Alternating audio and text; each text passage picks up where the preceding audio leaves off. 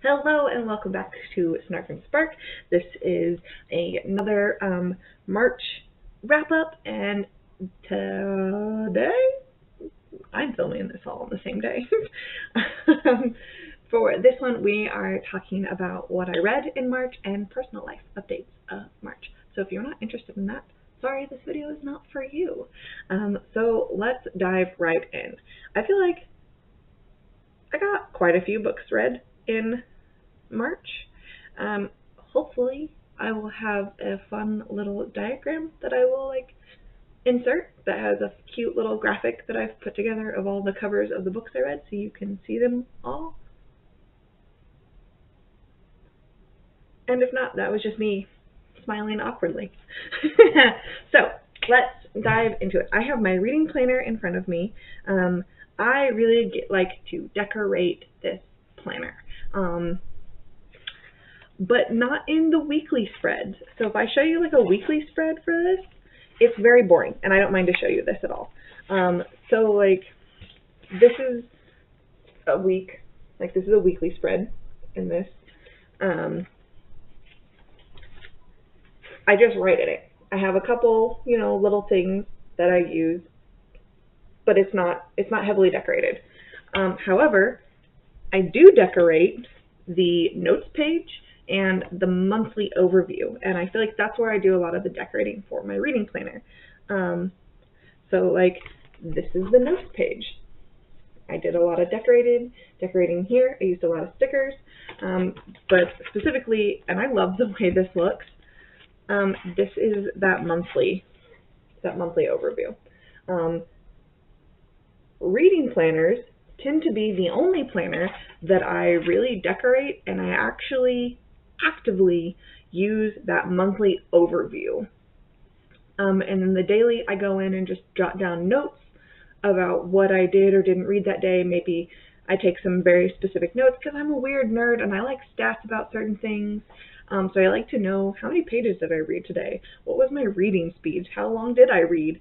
Because I'm weird like that. But I like to know that thing. But on my monthly overview, I like to keep track.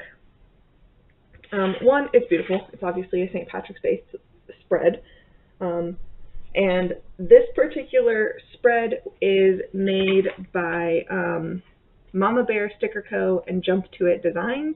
I found them on Etsy. I just stumbled across them on Etsy and loved their like monthly layout designs. I chose to do one for April, and I will show you April. I'll go ahead and show you April. So this is the monthly. It was called like Koala Dreams or something. It was either that or a very obnoxiously brightly colored like Easter spread, which I just wasn't drawn to. So I liked this one. It is pretty pastels, pinks and mints and purples. I think it's called like Koala Dreams, I think. Love this. And here's the note page that corresponds with it.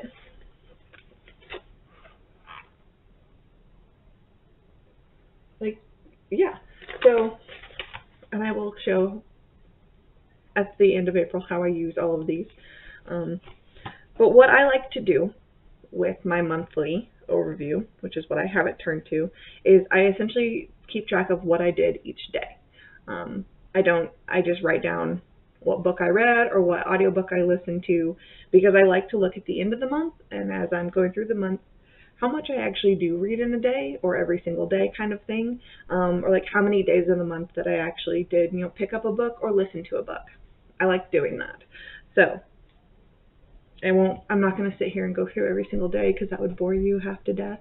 But like I said, this is very satisfying to me. I like this a lot. This is what works for my brain. So let's dive in.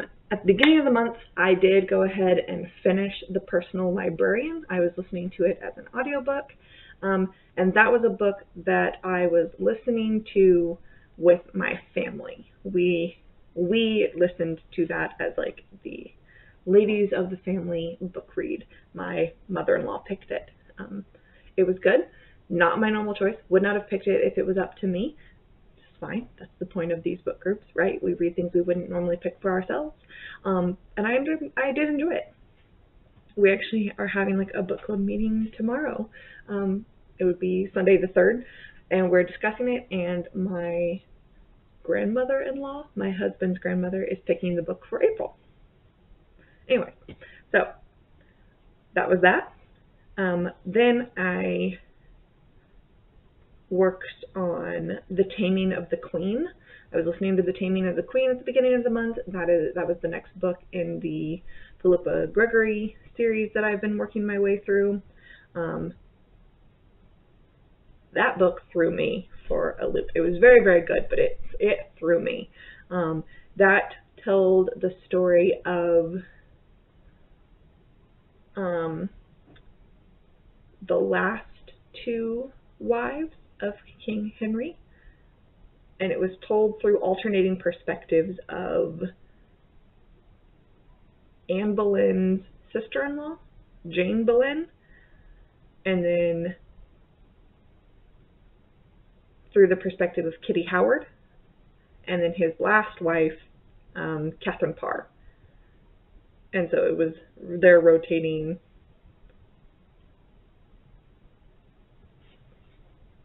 perspectives. Yeah, that was what that, right?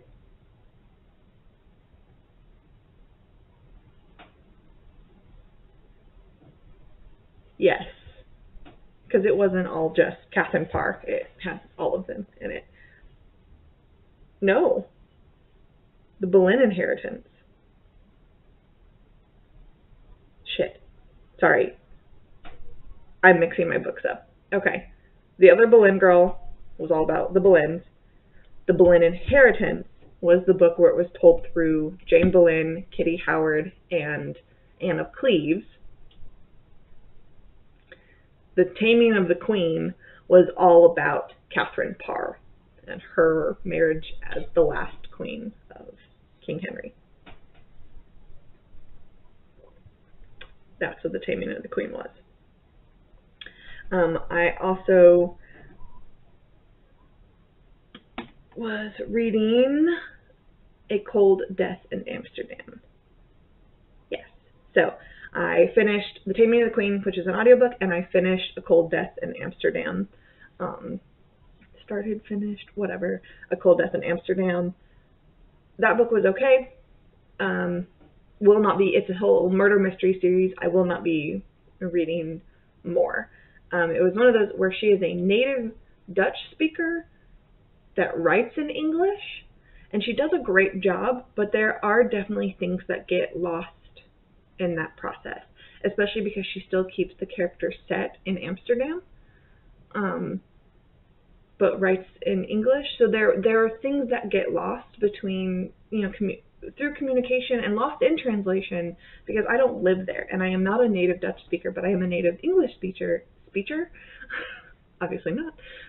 But I don't have like the frame of reference for what happens in that country. So there were a few things that didn't make sense, but it was fine. I just will not be continuing that series. I don't remember who the author is. I should probably keep track of that. Did I write that down? No. I did not. Oh well. Should I?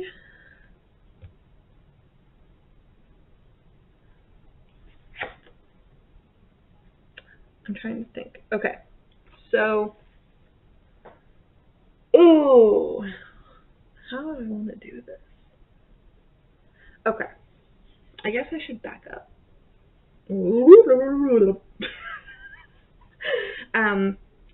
So I participate in WIPGO, which is another group, and we draw 2 numbers a month, and I have a WIPGO board for my reading, and the numbers drawn for March were 15 and 21, and for the number 15, it was the category of diversity, which I have picked from a different reading challenge called Pick Your Poison. I have it here. I have things, so this is not as complicated as I'm making it sound.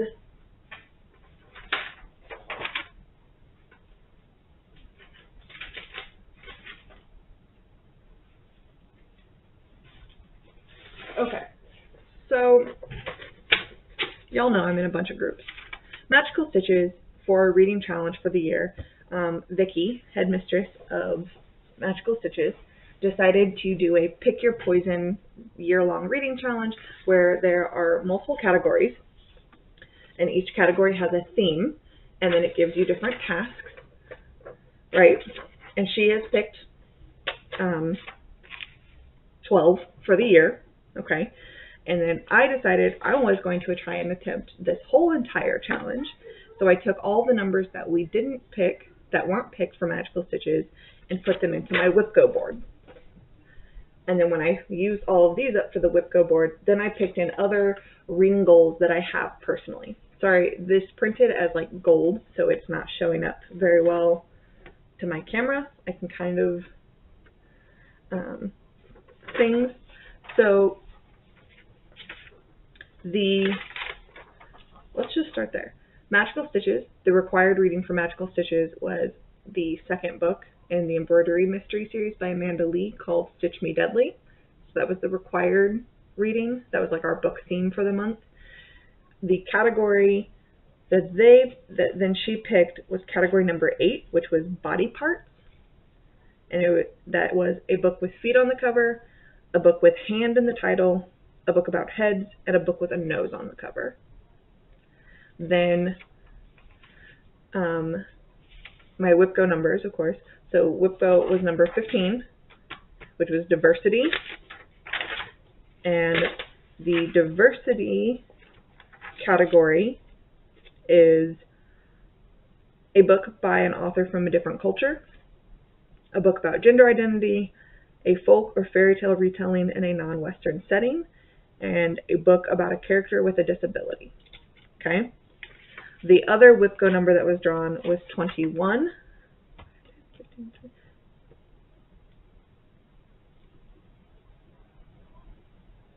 5, 10, 15, 20, 21, which was a personal goal of mine that I had set, which was to read a classic.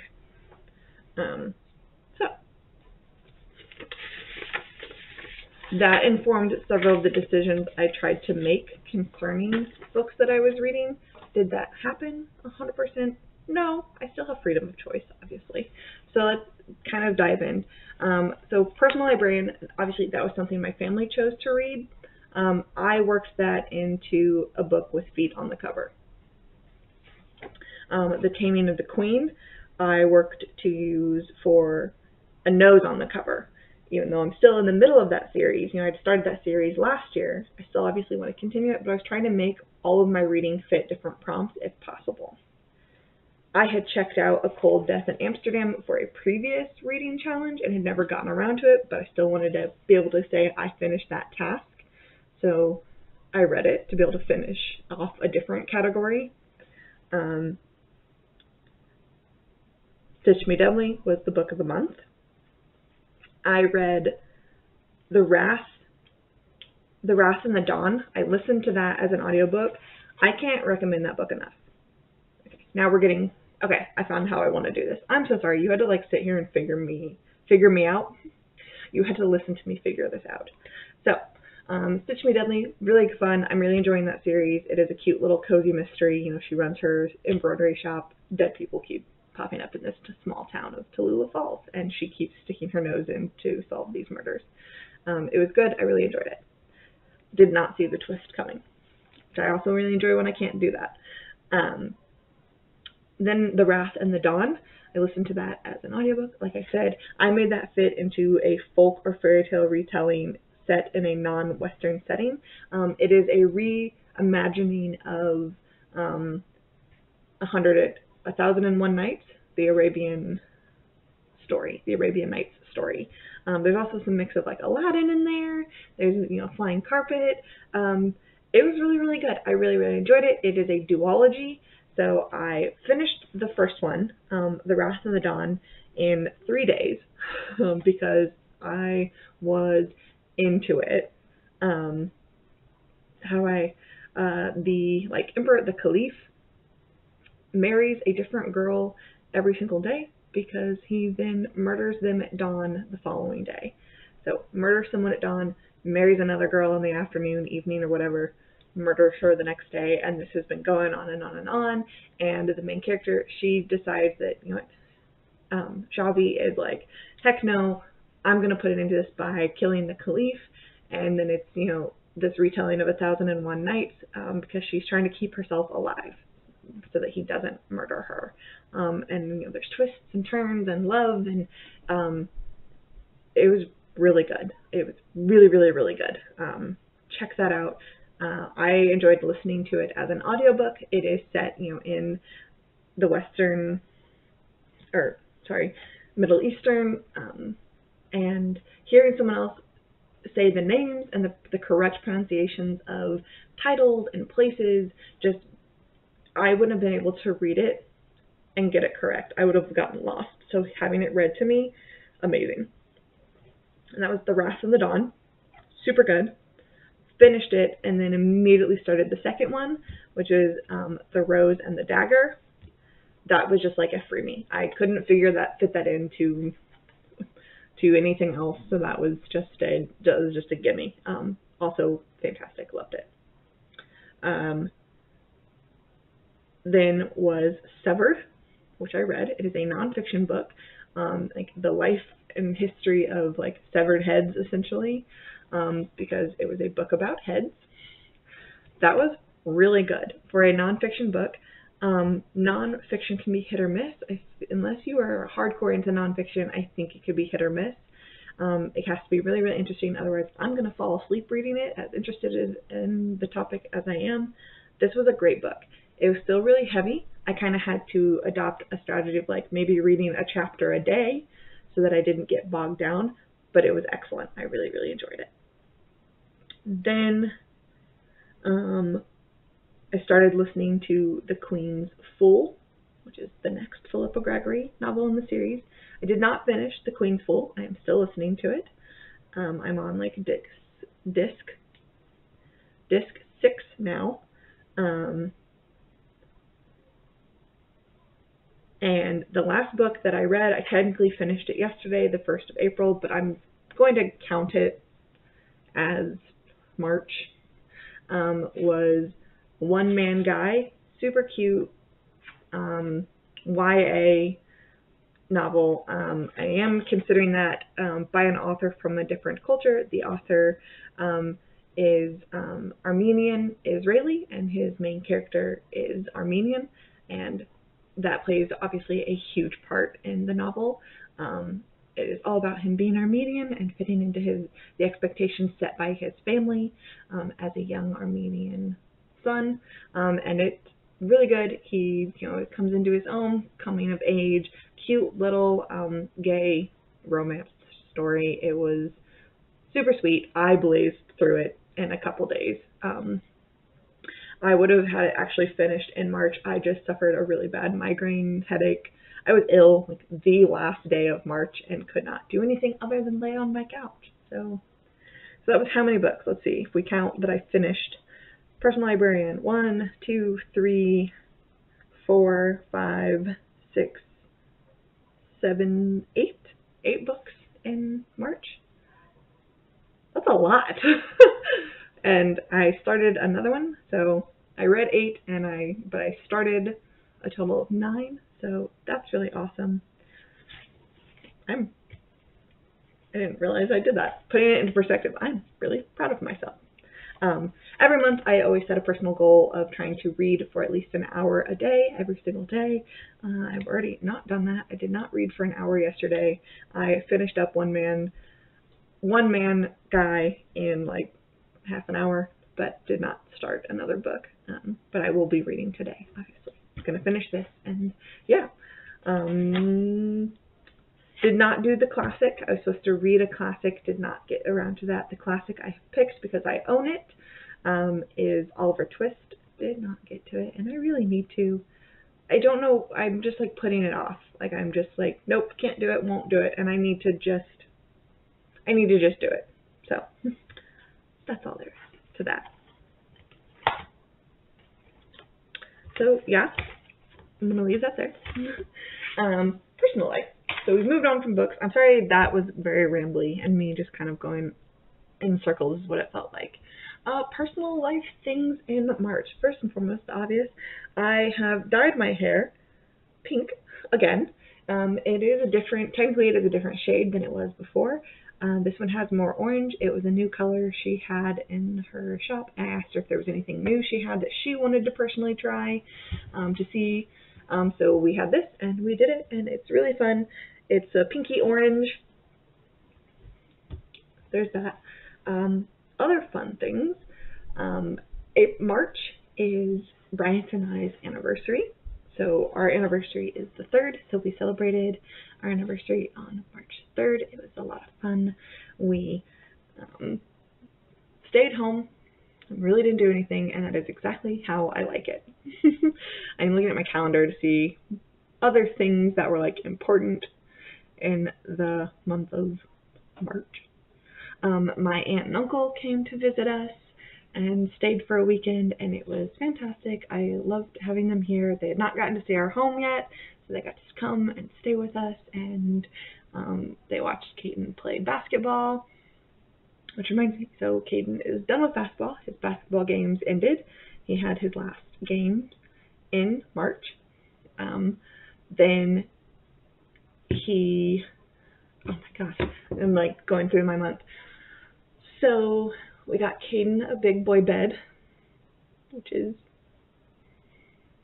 so he wasn't a twin, and you're looking at your kid and it's like, God, you look so big in this twin bed, right? He's so tall. So we're like, okay, I guess it's time.